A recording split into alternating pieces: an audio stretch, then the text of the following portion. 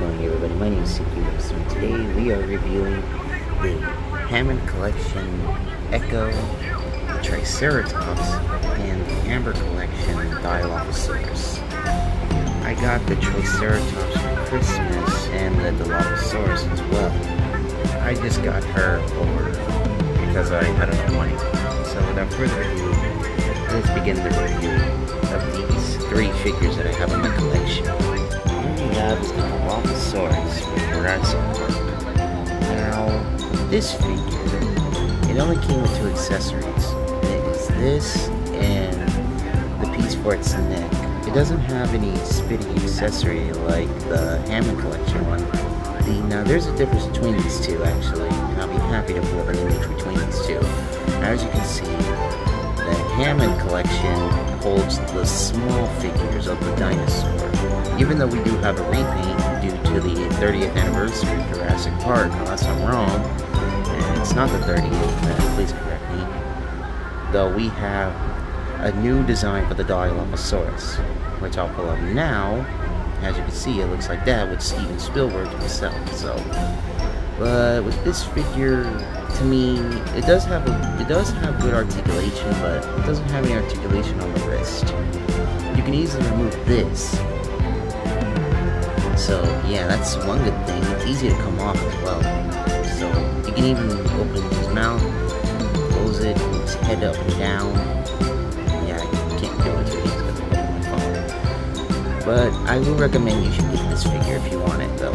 Or if you just want the big figure. But the big figure I did have a bit of an issue because you have to take off the head. So yeah. And I do not like taking off my figure's heads. So yeah. Anyway, let's compare him, shall we? Here he is right next to Glamrock Freddy. Here he is right next to Son Goku. So yeah, he's pretty short, but still a good figure. So it's a B+.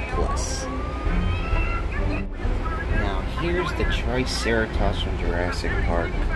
That, well, I do have a bit of an issue with this figure. So, no, I mean, yes, he can move his head up and down, side to side. He can move his legs up and down.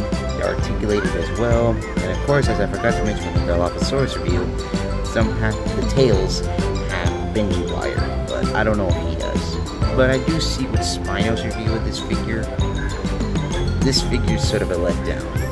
Because in the prototype of this thing, it was supposed to have swivel on the side.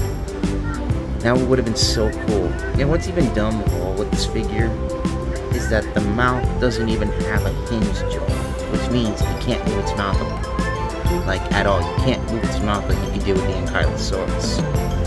The only pose you can get him in is in his sick pose from the movie. So yeah, I guess you could say this thing is a brick. But don't get me wrong, I love Triceratops. It's one of my most favorite dinosaurs since I was a kid. And of course, my character is part Triceratops due to the horns, even though people might confuse that to think he's a demon or a bull. But do I recommend this figure? A maybe, but if you like Triceratops, I recommend you should get this if you like it. Or get the Mattel figures. Or heck, even get the freaking Mesozoic beast. You may have to sell a kidney for that one though. Yeah. But I still love Triceratops. It's been my favorite since I was a kid. But I do like the detail that they did on these characters and on the dinosaurs. So, anyway, let's compare his size. Here he is right next to Glamrock Freddy.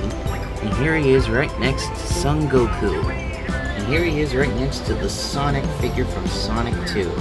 Yeah, he's a big figure. And the reason why I put him right next to him, because he can't stand on his own, sadly. So yeah. For this figure, it's D, in between a D. In between a D. So yeah. Either a D+ or a D-. So yeah.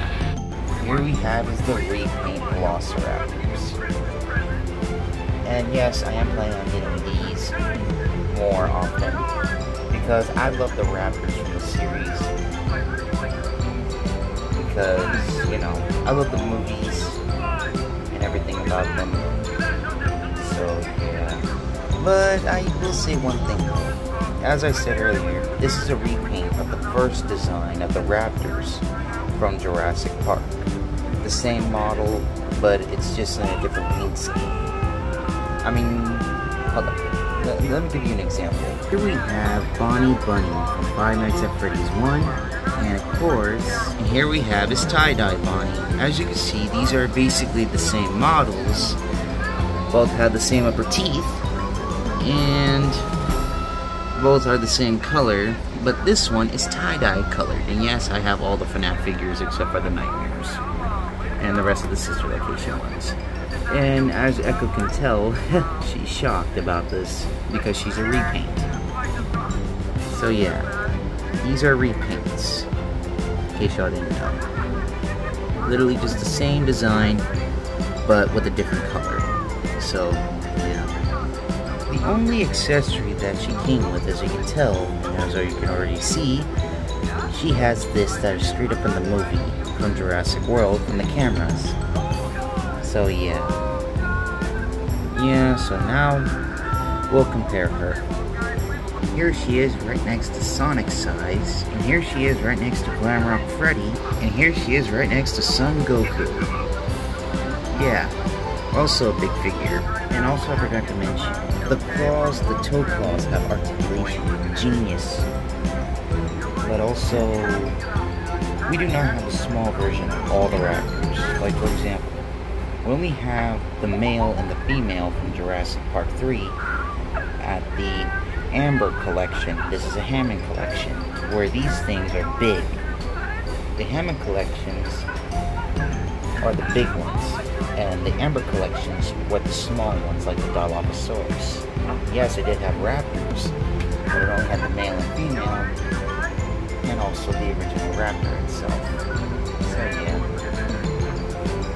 Well, that's all there is today for this little girl. So, what do I say about Echo? A C+, because it's a repaint. So, yeah. Well, that's all the dinosaurs I have in my collection. Soon I will do Godzilla, Sonic the Hedgehog, and of course, Five Nights at Freddy's. So, y'all be ready for those. And I'll see you guys in the next one.